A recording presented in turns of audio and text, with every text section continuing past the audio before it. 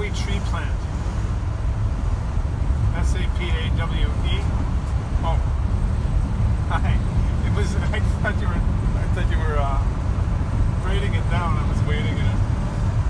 Sapawe Tree Plant. Can't remember the year. There was a forest fire on Vermilion River Road. Not Vermilion River. What was it? Sapawe Road, I guess. And where is that? North of Geraldton and north of Nakina, way in the bush, probably halfway between Nakina and Pickle Lake. Okay.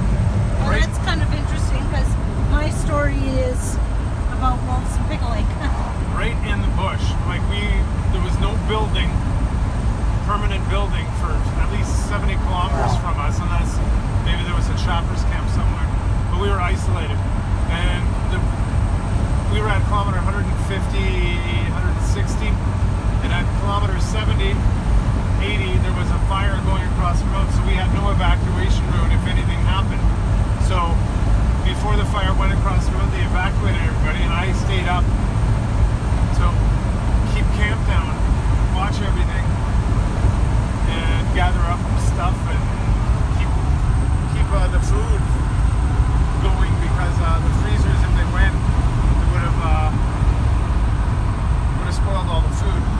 So I was up there by myself, working during the day, and then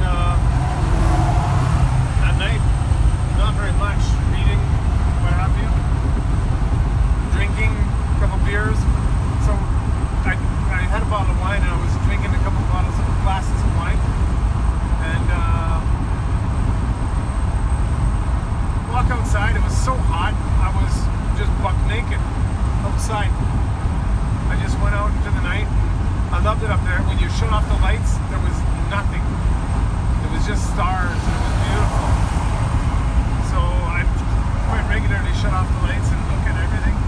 And it was, went kind of to the edge and was taking a pee.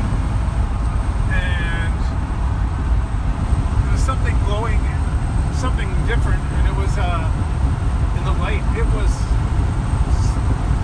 looking at me, and I was looking at it. It was the eyes shining at me, and then I kind of, in the starlight and whatever moon there was, I got the silhouette, and it was a big wolf. And I'm like, holy shit! You don't feel. Now this is funny because the 2 times I've really had encounters with wolves, I've been naked. You don't feel. It's the most vulnerable you can feel, really. Like, it's scary. There's nothing there. But he was just looking at me and didn't really move at all, and I just slowly crept back to the camper and turned on lights and got my clothes on, and would have shit my pants if I would have been wearing anything.